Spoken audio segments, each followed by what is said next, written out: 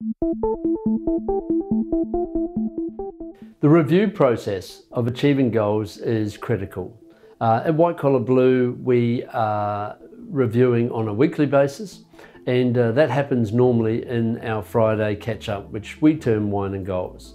Now, what we do is we review the outcomes of the previous week's goals and achievements, and we identify the bottlenecks. And this is a great level of transparency for your team.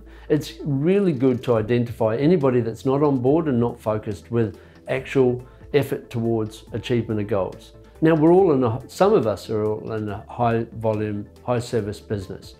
So the white noise does take over. And every now and again we have what we would term a bad week. We don't tick off as many goals. Now look, let's not shoot ourselves in the head over this. We've got to identify that we weren't potentially in control of a lot of the distractions that came our way. And that's where ownership comes into play. Extreme ownership over making sure you're setting aside time in your busy day to address your goals, and so that you can get to that Friday meeting with a lot of ticks off your sheet.